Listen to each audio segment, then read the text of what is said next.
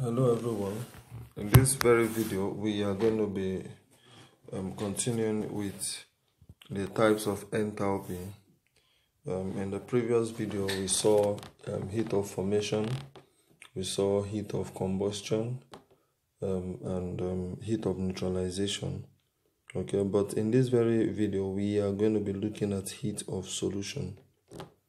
Okay, so this is the heat absorbed or evolved when 1 mole of a substance is dissolved in a specified number of moles of water.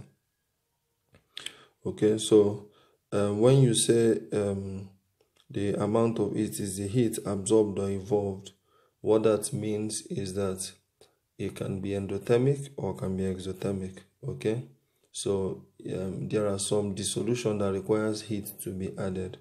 Then why there are some other dissolution that gives off heat, we are going to see why is that. So we have 3-step process of dissolution.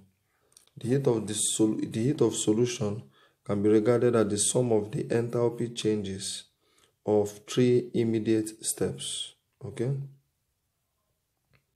now the breaking of bond, that's the first step, is the breaking of bonds with the solute, such as the electrostatic attraction between the 2 ions. Okay, and this process is endothermic. As a matter of fact, the energy involved here is called lattice energy. So which is the energy required to break up bonds of electrostatic compounds. So if we have an electrostatic compound like sodium chloride to dissolve in water, the first thing is separation, and that process is endothermic.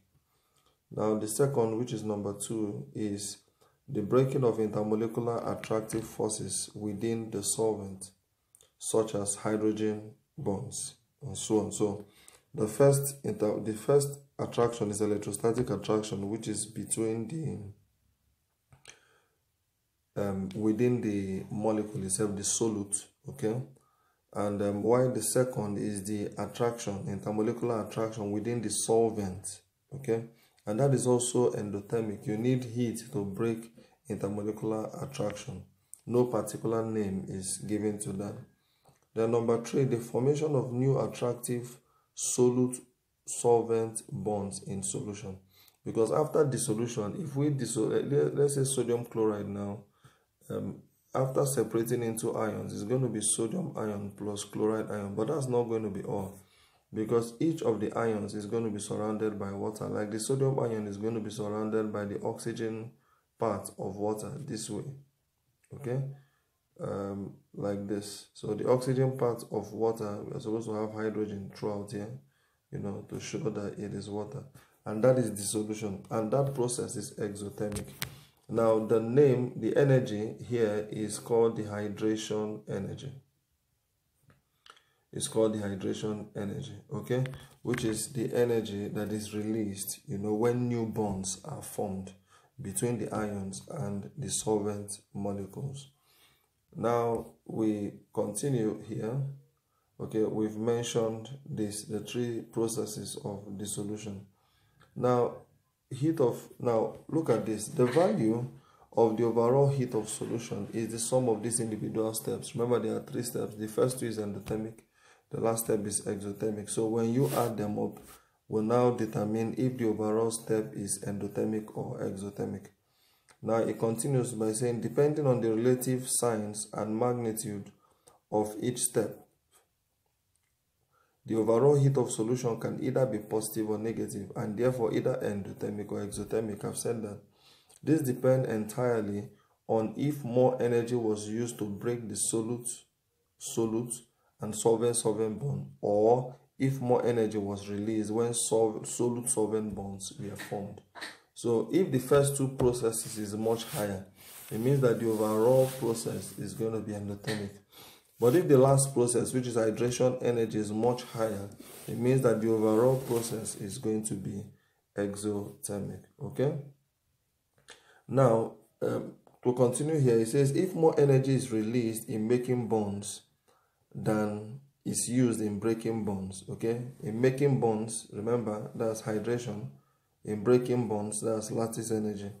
The overall process is exothermic. You see that? Okay, so if the enthalpy of hydration is greater than the enthalpy of what is it called now? Lattice energy, sorry. If the hydration energy is greater than the lattice energy, it means that the overall process will be exothermic, okay? And delta H solution is going to be negative. If more energy is used in breaking bonds than is released upon solute-solute bond formation, then the overall process is endothermic. So that is why we say the heat of solution can either be positive or negative. Okay, so that leads us to the next one. We see some examples here. First of all, you can see that the solution of sodium chloride, that's table salt in water, is endothermic. I'm going to show you a little how to know them, okay? Now, this is because the amount of energy used to break apart the hydrogen bonding interaction between water molecules, as well as the energy used to break apart the electrostatic attraction between sodium and chloride ions, is greater, okay, than the amount released when new solute-solvent attractions are formed between water molecules and aqueous ions in solution. I want to believe that that is clear. Now, secondly, is dissolving potassium hydroxide is exothermic. Now, why? Because more energy is released upon formation of solute-solvent bonds than was required to break apart hydrogen bonds in water, as well as ionic bonds in KOH. Okay, so let me quickly give us, as a general rule, the type of salt that can be soluble in water. I mean, whose enthalpy of solution is positive. I mean, the kind of the solution whose enthalpy of solution is positive, and the other, the enthalpy of solution is negative.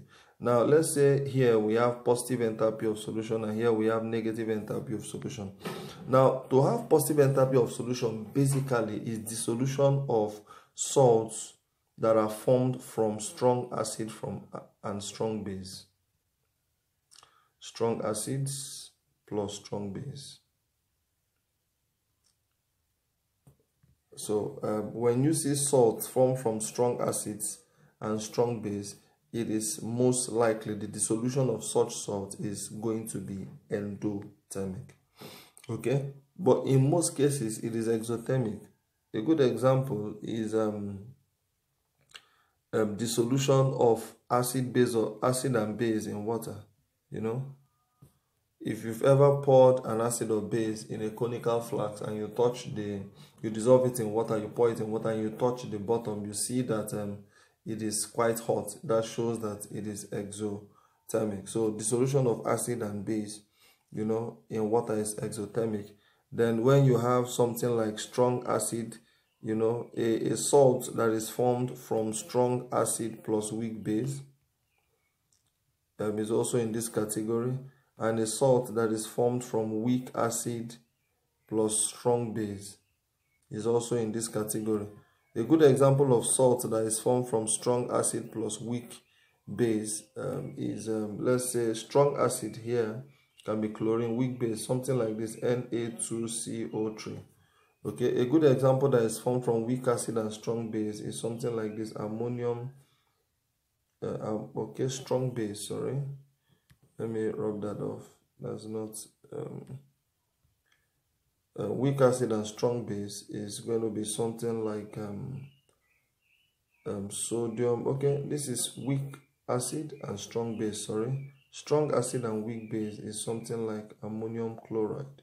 Okay, because ammonium is from a weak base, chloride is from a strong acid. Sodium here is from a strong alkaline, strong base. CO3 here is from a weak acid.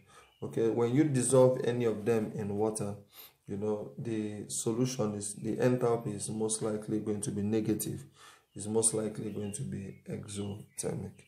Okay, so I want to say thank you for joining me on this lecture. Don't forget to subscribe. That's my YouTube channel below there, you know, to get updates of classes and, you know,